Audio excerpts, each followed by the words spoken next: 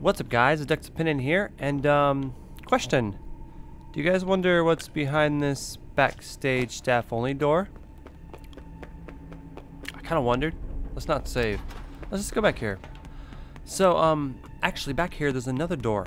There's a door back here, and that's the only thing I could find. It loads for a bit because it lags my computer, but it's just another door back here, and you need a level 10 maintenance card to get here inside the door. So, inside the door would be here. You cannot get a level 10 security pass. As far as I've seen, it only goes up to about 7. You want to know what's in the door? Well, so do I. So let's toggle the debug camera on. Hey, Gregory. Does that not look cool? Or does that not look cool? Seriously. Loving this feature. Anyway, guess what it is? Is it Golden Freddy? Is it where Vanny hides? Is it Burn Trap? It's nothing. Lovely.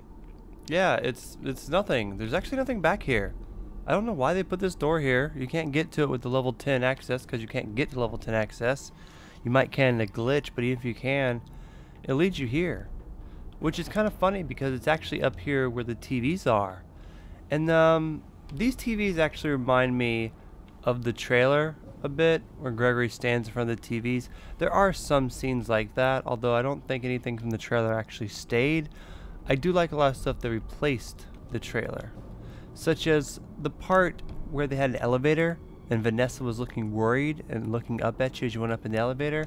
I kind of like when she gets you and takes you to the security office instead anyway. So it's probably good changes for the best. So we just came from. It's over here. It's weird how this part loaded in. I'm trying to understand why that loaded in. It also loads these parts, which are really far away. It's quite strange being in the Matrix, y'all. But I guess that's kind of a short one. We don't have much more to go off of, but yeah, it's kind of what's down here. It's kind of a letdown. It's not much. Maybe in later games we'll be able to get a security pass past 10, or maybe they'll change it. That'd be pretty cool.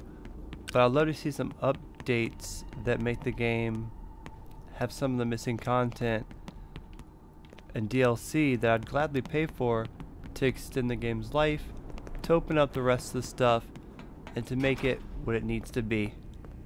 Thank you guys for watching. Like, subscribe for more. I'll see you guys on the flip side. Peace.